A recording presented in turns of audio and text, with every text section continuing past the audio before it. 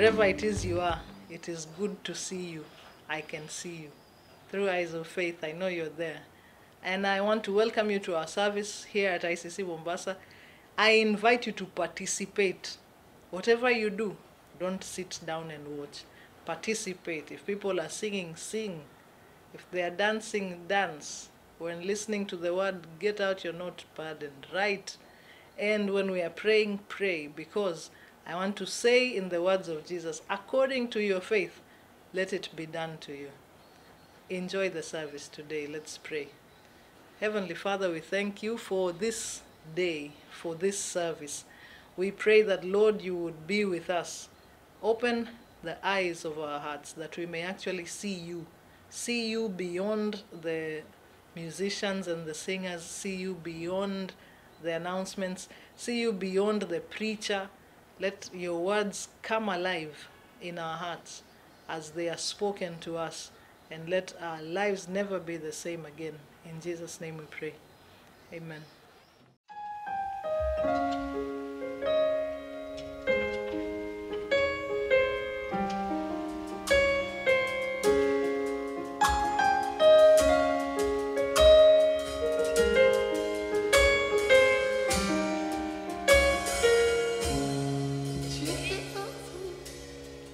Jesus is in this room, here right now, here right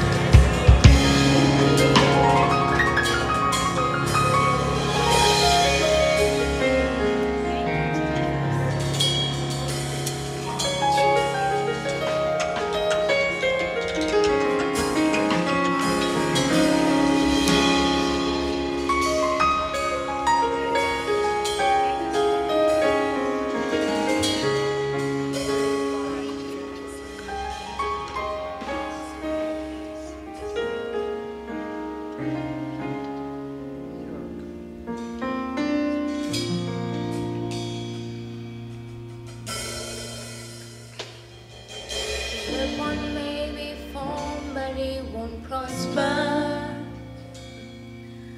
When the darkness falls, it won't prevail. 'Cause the God I serve knows only how to triumph. Amen. Glory. My God will never fail. Oh, yes. Yes, my God will never fail. I'm gonna see a victory. I'm gonna see a Oh, yes. victory. Amen. 'Cause the battle belongs to you, Lord. I'm gonna see a victory. I'm gonna see a victory. Oh, yes.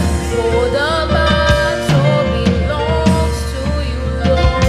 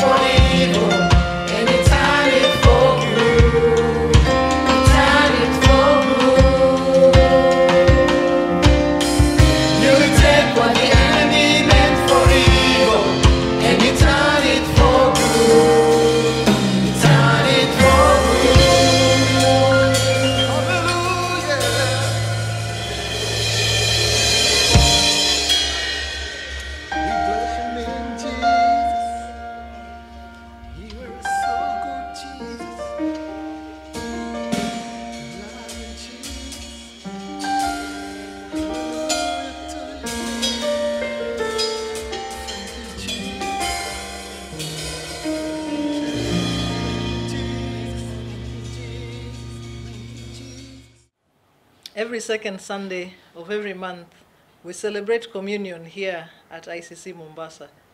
And every time we do this, I remember the words of Jesus in Matthew 26. Matthew 26, and I will just read it. It is verse 25 or 26, yes. And as they were eating, Jesus took bread and blessed it and broke it and gave it to the disciples and said, "Take, eat, this is my body." And he took the cup and he gave thanks and he gave it to them, saying, "Drink ye all of it, for this is my blood of the New Testament, which is shed for the remission of sin. But I say unto you, I will not drink henceforth of this fruit of the vine until the day when I drink it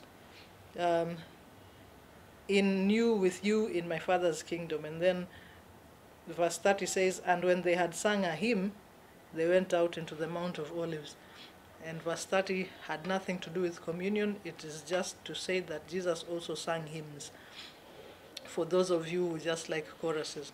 But when I think about communion, I am reminded, even the word communion speaks about fellowship. It speaks about togetherness. It speaks about the love that Jesus had, enough for him to leave his throne in glory and come and die for you and for me. And without that death, you and I would be dead, either literally or figuratively, but we would be separated from God eternally. So as we take communion today, I want to ask you to think about Jesus. Think about him whether you are a born-again believer or not. If you are not a born-again believer, think about this. Jesus gave up everything so that you can be saved. And because of that, I am inviting you to ask Jesus into your heart. And then we'll take communion together with you as well. And if you would like someone to pray with you to receive Jesus as Lord and Savior, please send a text to the number on your screen. But if you're a believer, then think about this. Jesus gave up the most precious thing, which according to us would be the throne and the title, the things that we hold on so dearly to so that we don't want to serve God. And then he came and he gave his life for you.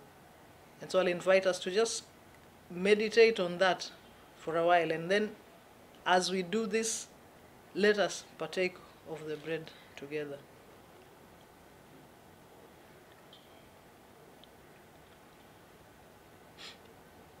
And if you're at home, you can actually set out your own elements, your own bread and your own cup, and you take communion with us. And it says that after he had taken of the cup, he gave thanks, and then he took the cup, and after he gave thanks, he partook of it and he said, "This is my blood shed for you." Let's take the cup together.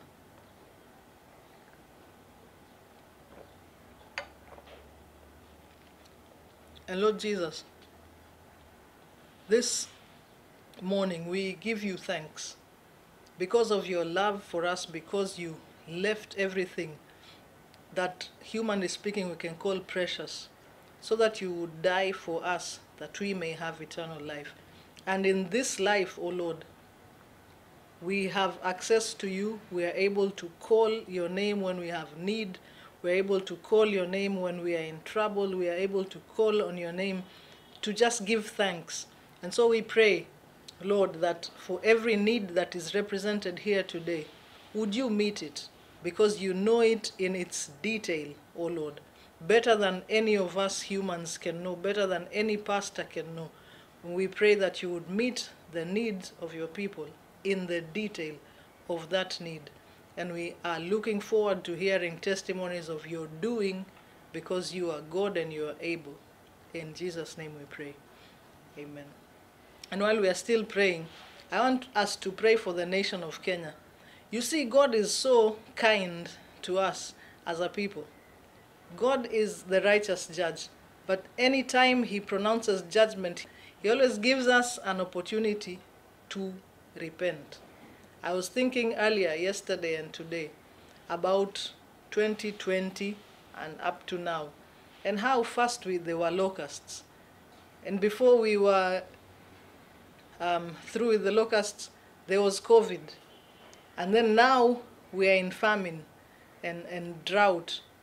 And I was thinking, God, what is going on? And the Lord said, but I already said to you guys, if you see these things, in 2 Chronicles chapter 7, verse 13 and 14, if you see that I have commanded the locusts to come, or if you see that I have held back the rains, and then if my people who are called by my name will humble themselves and pray and seek my face, turn from their wicked ways, then I will hear from heaven and I will heal their land. And I want to invite us to go ahead and do those things, because we are God's people called by his name, and to humble ourselves before God and to pray.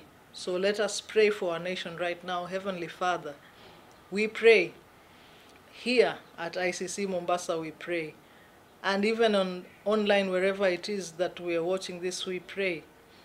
And we humble ourselves before you. Because, Lord, no one is righteous. No, not one. And so we ask that, first of all, you will forgive us. Forgive us for where we have had your instructions, we have not paid attention. Forgive us for the times where we have thought of ourselves more highly than we ought. Forgive us, Lord, for when we have seen things and have instructions from your word on how to do what we need to do when we see these things and we have not done them. And we pray, Lord, that you will hear us from heaven, that you will forgive us, O Lord, as a nation. Forgive us of all the atrocities that we have done as a people, more so as your people. And we pray, O God, that you would turn our fortunes, turn the tide, O Lord. We pray for the people that are suffering in the drought-stricken areas with famine and everything. Lord, would you send the rain? There has been no rain in some places for 2 years now. Would you send rain, O God? Send rain in the physical sense, but send the rain of your Spirit as well. And let us say in the coming days that, contrary to the predictions of the people that are predicting things, when we humbled ourselves, we saw our God come through. And we pray, Lord, that you would heal our land. Heal this, our land and nation. We thank you and honor you. In Jesus' name we pray. Amen. I'd like to welcome the music team to lead us in this declaration song. You can stand up and join us.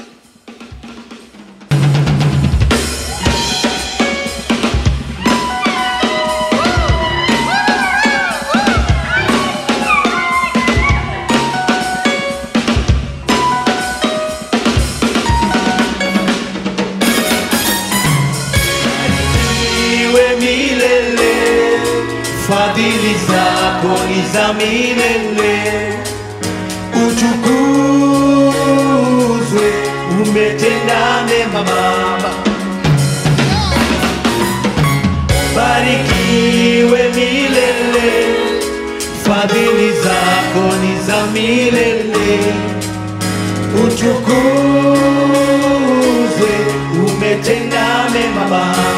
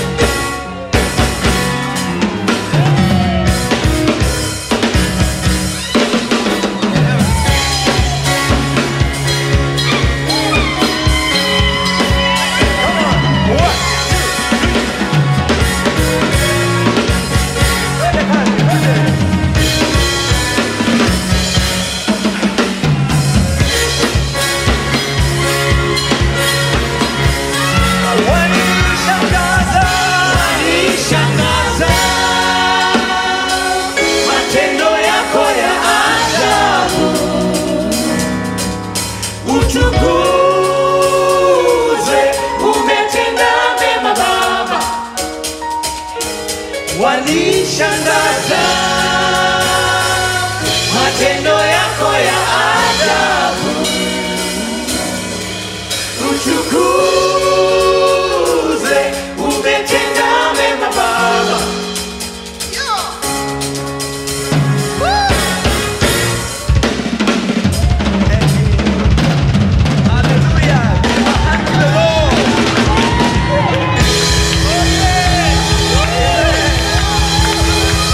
Matendo yako Bwana ni ya ajabu. Wewe ni Mungu juu ya vyote Baba.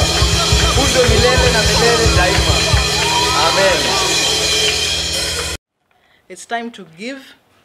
And this past week, one very popular Swahili saying has been on my heart. Kutoa ni moyo. I've seen this in practice. I've seen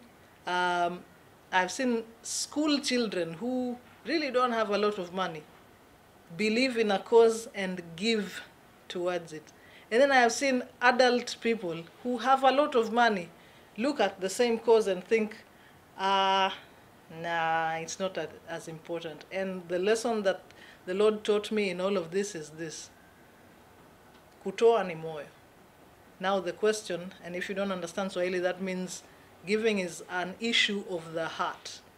Giving to the Lord is always a matter of the heart. And as we give today, I want to ask you, look at your heart and look at the things that you give your money to do. You'll find that where you have put money, your heart is. Jesus said, where your treasure is, there your heart will be also. I am praying for you and I am praying for myself that our hearts will be in the purposes of God, so that as we give our offering today, or our tithe, or our designated giving, we will give it in a way that shows that our hearts are there. The details for how you can give are on your screen right now. So let's pray even as we give. Heavenly Father, we pray today that our hearts will be where our treasure is, or our treasure will be where our hearts are. And as we give, our giving will reflect how much we treasure you. Our giving will reflect how much we value you. It will show the things that we believe are important. Because your word says that to seek first your kingdom and your righteousness. And then all of these things will be added to us. So would you bless our time of giving, and may you receive our offerings from our hearts, O Lord, for the glory and honor of your name. In Jesus' name we pray. Amen. We would like to invite you and give you the opportunity to worship the Lord with your giving. All of the details on how you can give are on your screen right now. There are several ways in which you can give here at ICC Mombasa. If you're giving through M-Pesa, our pay bill number is 488508. I will repeat that, 488508. For account, you write offering or tithe or special offering or whatever it is that you are giving towards. You can also give through our Equity Bank till, and the till number is 488508. If you would like to give through PayPal, Sendwave, WorldRemit, Simba, or any other app that you can use, the details are also on your screen right now. Our bank account number is 100,092.33, and our account is domiciled at NCBA Bank. Our SWIFT code is on your screen, and our PayPal email address is info@iccmombasa.org. info@iccmombasa.org. Thank you so much for your giving to the work of the Lord. God bless you.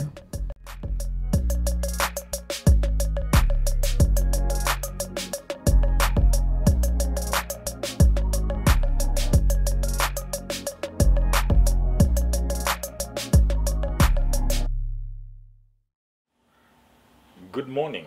It's the second Sunday of the month of November. And this far God has brought us. I am so happy just to look back and see the grace of God and the goodness of God in how he has enabled us to come this far, the things that we have done. And I'm excited to be having you here today, even as we share in the Word of God. Something I'd like you to do very quickly.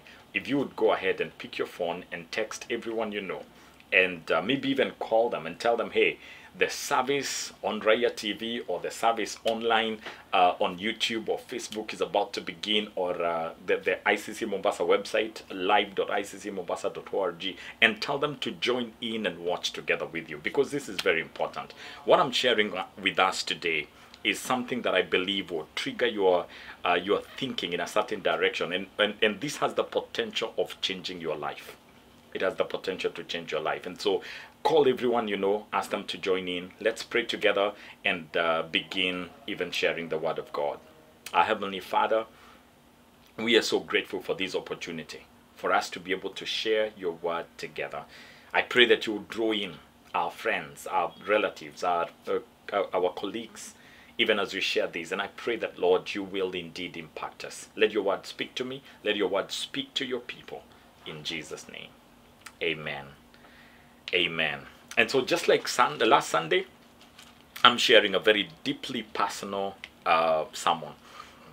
You see, when you have come to the place where I am at in my ears, you know, where you can look back and say, I have lived almost half a century, then you begin reflection. You begin reflecting on life, and you realize that the way you lived you know, before the half a century mark, and the way you live after this, you know, is going to be very different.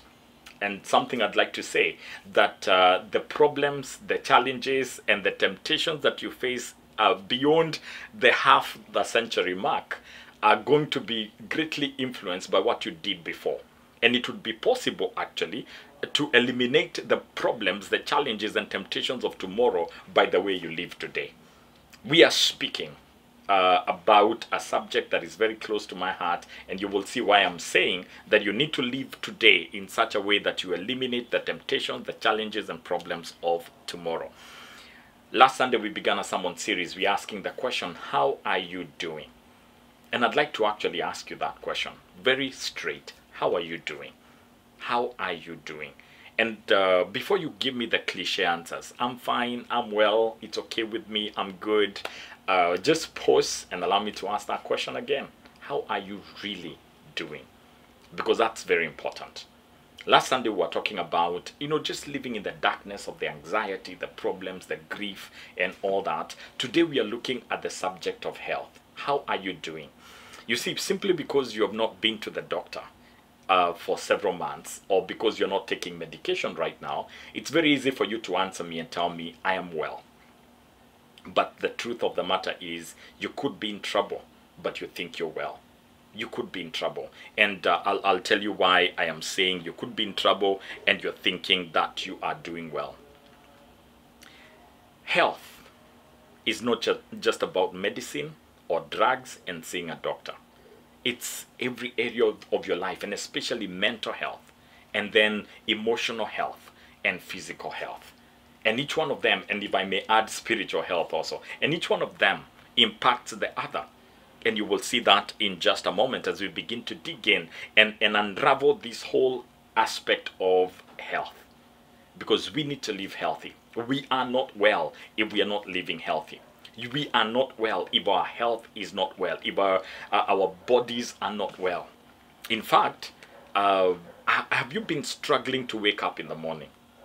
You know, how do you get out of bed? Do you wake up lethargic? Do you wake up tired? Do you wake up with, you know, sometimes wondering, you know, what if I was allowed to just sleep a few more minutes? Do you feel like you have energy as you go through the day? When it gets to the afternoon, do you just want to lie and sleep, and or do you have the energy to be able to continue to go through the day? Another thing that I'd like to ask, have you been having headache after headache after headache? Our generation is living so unhealthy, but we think it's cool. It's a reason why in the 70s we had Panadol, and then there was no headaches. If I remember correctly, there was Cafenol. Those were enough to cure your pain. And then we got into the 80s, and suddenly, you know, there was headaches. and a few other drugs that were introduced. You come into the 90s, though it was not just Panadol, but now there was Panadol Extra. You come into the 2000s, there is not only Panadol Extra, there is Panadol Advance. Brufen, when I was growing up as a child, used to be medication that a doctor prescribed. Today, you can buy Brufen over the counter. In fact, I know kiosks, little shops that are stocking Brufen, painkiller. Because as you go through the day, you have headache, you have pain, and what do? You pop a pill. You take headaches, or you take Panadol Advance, or you take another painkiller. It simply means that you are not doing well. There is something wrong somewhere. Maybe it's the amount of water that you have taken. Have you taken enough water? It could be other things. You're living with too much stress. You're living with too much anxiety. You're living with too much worry. And we need to be able to deal with these things. And so before you say you are well, you need to sit back and ask yourself, how is my health? How is my health? Earlier on, I told you that the challenges, the problems, and the temptations you face tomorrow can actually be dealt with today. You can eliminate them. You can deal with them. You need to determine that you are going to do that. You see, those problems, those challenges, those temptations, when you determine to deal with them today before they happen, you'll have set yourself to live a victorious life. I read a story in the Reader's Digest about a retired couple who decided to that they should walk 2 miles every day. And that's approximately about 3.2 kilometers. And so they were going to walk 1 kilometer, one way, and so that on their way back, they'll be able to, cover the second kilometer. And so they chose to walk this 1 kilometer, 1 mile in a deserted country road. And so they walked. When they got to the 1 mile mark and they needed to either go forward so that they could add miles or to walk back, the husband turned to his wife and asked her, "Do you think you can make it to walk another mile?"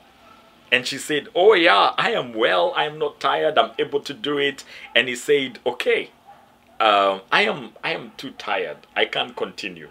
So you walk back, go home, get the car, and come and pick me." He was done. He was done. And to avoid getting to where that man got, where you cannot be able to go another mile, you feel worn out, you feel done, you need then to begin to observe some things about your health. The Bible says in the book of 1 Timothy chapter 4 verse number 8, physical training is good, but training for godliness is far much better, promising benefits in this life and in the one to come. And so allow me to borrow something out of Anchor. There's a class we teach here at ICC Mombasa called Anchor. And I talked to the author, and he gave me permission to pick some of the content and be able to bring it here. And I'd like to just say some things, and I'm actually literally going to read what it says in the Anchor manual. Just asking us some questions. Let me ask you the following. How are you doing in your physical health? Are you healthy physically? You see, many people want to be successful in life. Many want to accomplish their purpose. They want to accomplish their dreams. But they don't realize that physical health is a huge part of that accomplishment. That if you're not well physically, you will not be able to accomplish your goals. You'll not be able to be successful. You'll not be able to pursue the things that you desire to pursue. And you will not be able to serve God and accomplish what God desires of you. And so you need to pause and ask yourself, if health is so critical, then what do I need to do? What do I need to do? Physical health, as I said earlier, does not consist of just seeing a doctor and taking medication. It includes everything else about life. And I'd like to cover some things here very quickly, so that you and I can be able to live the life that God meant for us to live. In 3 John verse 2, the following prayer is offered by the Apostle John. He says, "Dear friend, I pray that you may enjoy good health and that all may go well with you, even as your soul is getting along well." And so that's a prayer. And I pray that prayer for you too, that it will go well with you and you'll be in good health. It's that important to God. Jesus said in John chapter 10, verse number 10, quoting a part of that. In fact, let me just go ahead and read it from the Bible. It says, "The thief does not come except to steal, to kill, and to destroy." And then Jesus went on to say, "I have come that you may have life, and that you may have it even more abundantly." That's what Jesus came for, so that you could live more abundantly. Live life and live it more abundantly. And here is the thing. Living more abundantly includes being healthy in every area of your life. That's it. It includes, if I may define it, being healthy in your life is both, or even, let me add a few more things. I wanted to say both mental health and physical health, but I'd like to add emotional health and spiritual health. All that is part of what Jesus meant when he said, so that you may have life and have it even more abundantly. Medical science tells us that a lot of our sicknesses, a lot of our body illnesses and all are psychosomatic. That simply means that they are mind-induced or mind-assisted, which means that your mental health determines or influences your physical health. Think about that for a moment. In fact, it's biblical what science says, because the Bible says in Proverbs 14, verse number 30, "A heart at peace gives life to the body, but envy rots the bones." As in literally, your bones begin to rot. That's what the Bible is saying. Another verse that I'd like to bring up is what the Bible says in Proverbs 17, verse number 22. "A cheerful heart is good medicine, but a crushed spirit dries up the bones." And so your mental health, being anxious, being worried, not having peace and all that, determines how your physical health goes. And so you and I need to become cheerful, because the Bible is saying a cheerful heart is good medicine. We need to ensure that we are living at peace. We are not worried and anxious, because if we don't live that way and we allow envy and competition and looking at other people and what they are doing and just competing with can I say the Kamau and the Otieno's, you will end up at the place where you're so stressed, so worked up, and your physical health will be affected. And so you need to do that. No wonder the Bible says we need to be renewed in the thinking of our minds. Because when our minds are renewed, we'll begin to think the way that we ought to. And this will influence our physical health. We'll be able to live a healthy life. Now, the interesting thing is, if the mind affects our physical body, the flip side of that coin is also true. That your physical health influences your mental health. And even the way you think and the way you process information. A research that was done by the Harvard Health Institute says that regular exercise toughens the mind as well as the body.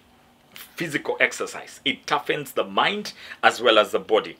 In the research that they did, they got a group of people and divided them into two groups. One group was, just encouraged to go about their normal physical activities. And they looked for people who are physically active, climb the stairs instead of taking a lift, people who walk, people who are on their feet walking. They're not always living a sedentary lifestyle.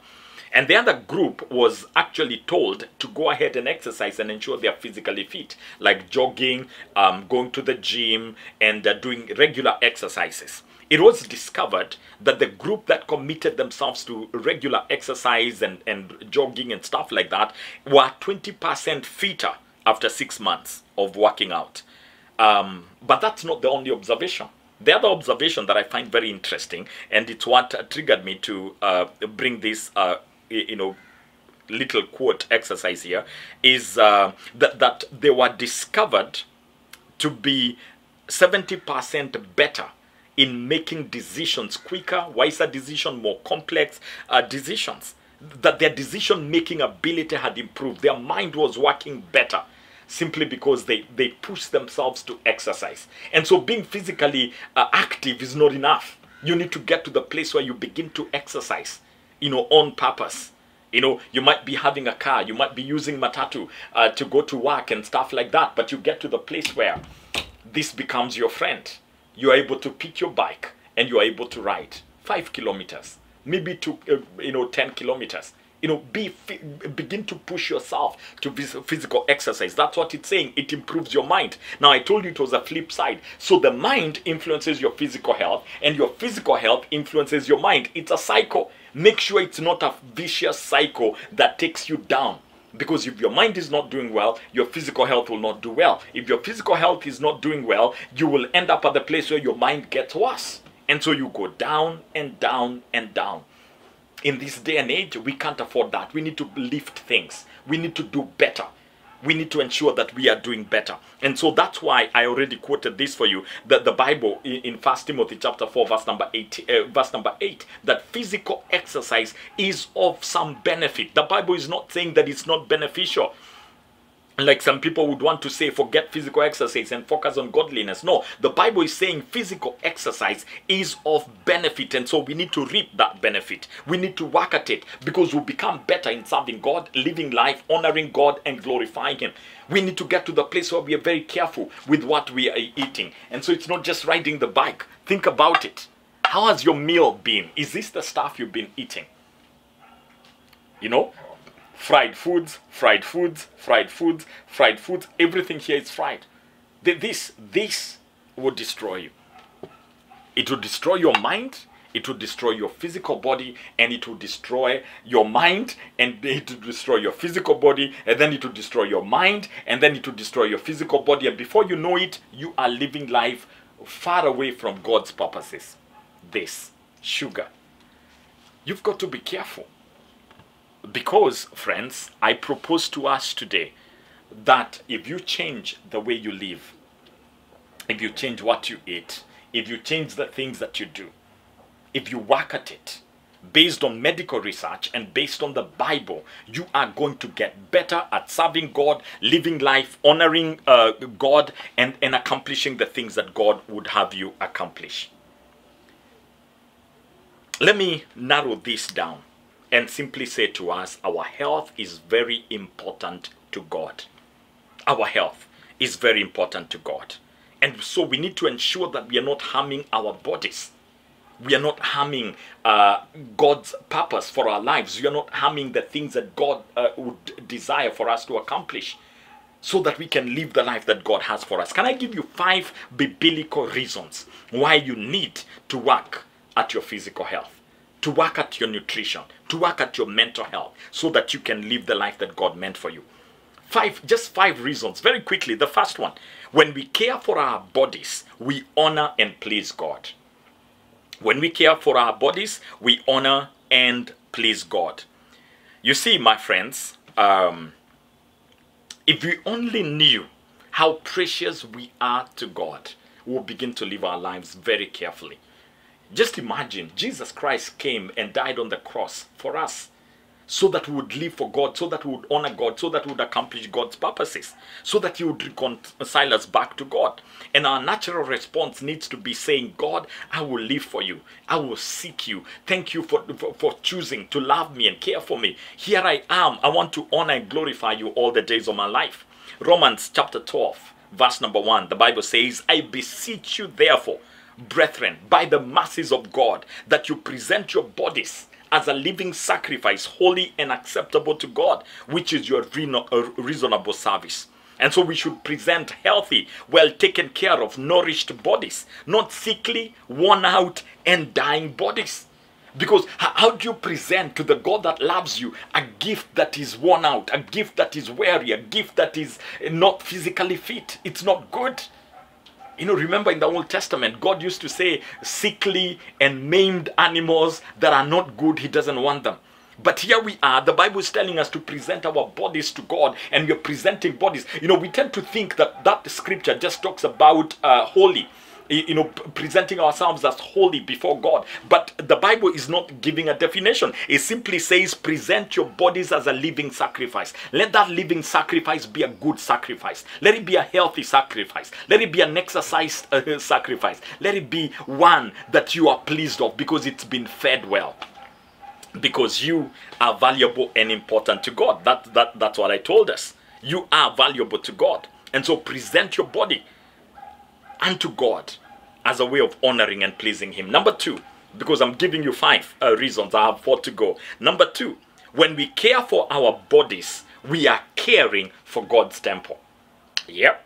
The Bible says this. I'll read it for you. 1 Corinthians chapter 6 verse number 19. Or do you not know that your body is a temple of the Holy Spirit who is in you, whom you have from God, and you are not your own?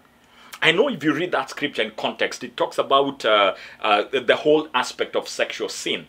But think about it, because the Apostle Paul says there are many sins that we do, and they affect our bodies. And so it's not just sexual sin. And what have you been eating? Because if you've been eating stuff like this without putting in vegetables and fruits, you are at the place where you are defiling God's temple. And so you need to work at your diet and change it so that you can honor and glorify and serve God.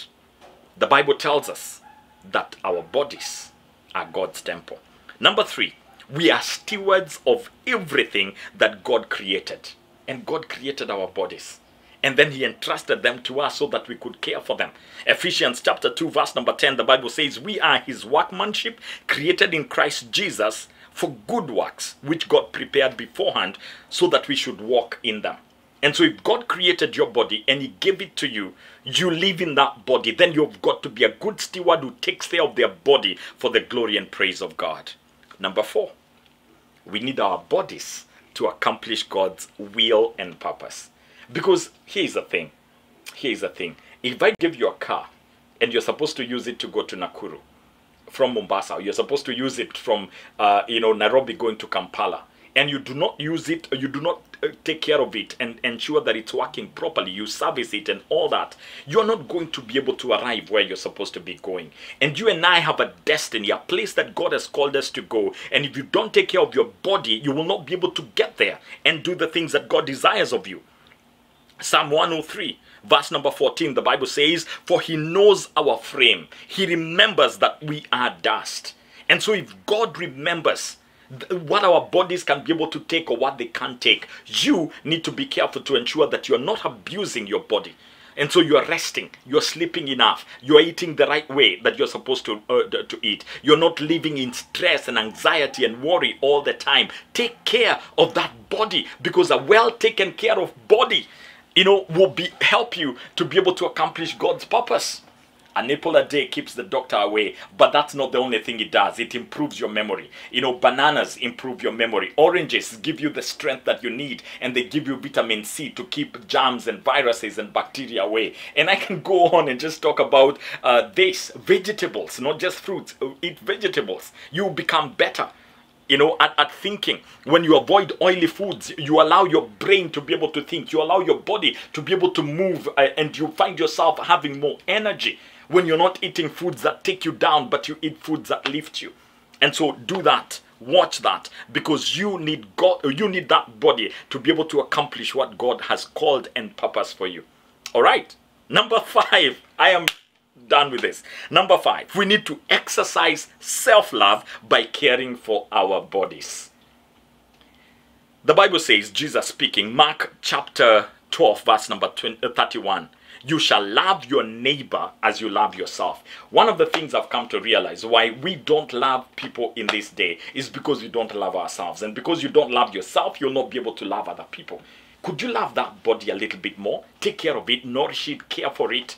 And I'm not saying caring for your body is going to, eat chips and chicken, fried stuff and all that. That's not caring. That's destroying your body. Please, that's not caring for your body. No, when you get on your bike and you exercise, when you go to the gym, when you jog in the morning, and you ensure you're physically fit, when you exercise, even if it's in the house, whatever it is that you do, that's a way of caring for your body. Care for that body because you need to do it. You need to do it. Do not be reckless. Do not destroy what God has given you. Ensure that you're honoring and serving God's purposes. I'd like to finish by quoting this verse, Colossians 3:23. And whatever you do, do it heartily as unto the Lord. Do everything as unto the Lord. Take care of that body. Work hard. Exercise. Do it for the Lord. Let's pray.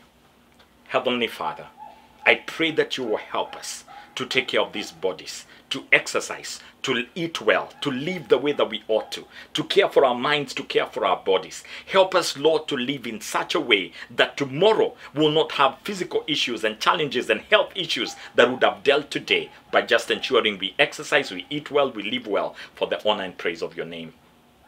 I pray that, God, every one of us will enjoy good health. I pray for those who are unwell that you will bring healing. But I pray, Lord, help us to see the things we need to work on so that we can live to honor and glorify you. In Jesus' name, amen. Amen. God bless you so much. Thank you for joining in and being part of this. And so when that question is asked again, how are you doing? The answer be, I know I am doing well. Bye-bye. God bless you.